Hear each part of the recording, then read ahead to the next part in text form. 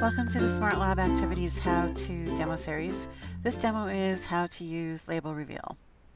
I'm in a notebook file on a new page and I'm going to create a Label Reveal activity. This activity helps your students learn specific parts of an image. On the top menu, I select the Smart Lab icon. A list of the lab activities appears and I select Label Reveal.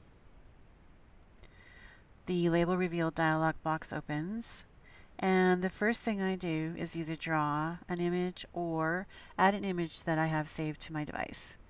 I'm going to browse for an image and select the atom diagram. My image appears and now I can start adding labels.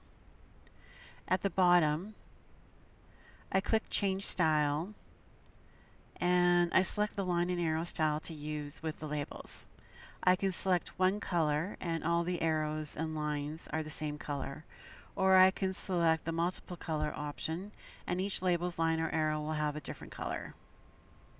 I'm going to select that. Next, I click within the image to add a label. A label field appears with a line. In the text field, I'm going to type my term, electron, and I'm going to move my line's arrow to point to the electron. I want to move the label a bit, so on the left side of the label, I grab the handle, these vertical dots. You can see my cursor changed, and I move the label to where I want it to be placed.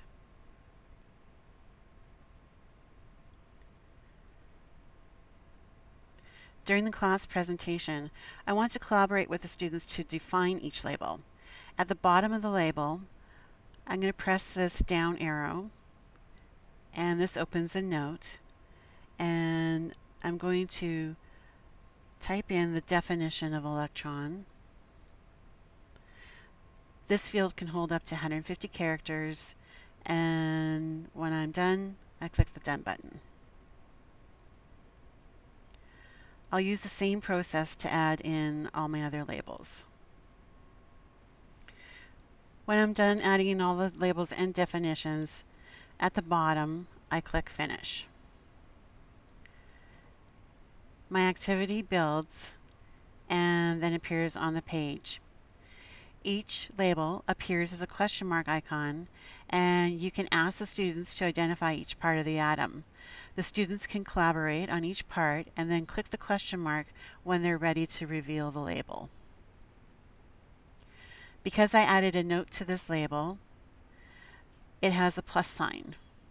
I click the plus sign to open the note, and we can discuss the definition together. Once you reveal your labels, you can click them again to hide them.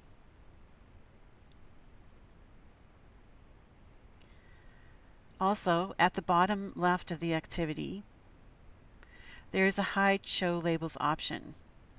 You can use this option, for example, if you want to start the class without the question marks appearing. You can click this to hide the labels and then click it again during the class to show the labels when you're ready. If I want to change something in the activity, I open its notebook page, and in the top right corner of the Activities player, I click on the pencil icon to open the Activities dialog box. One last note before I end this demo. You can add a game element like a buzzer, timer, or randomizer to this activity.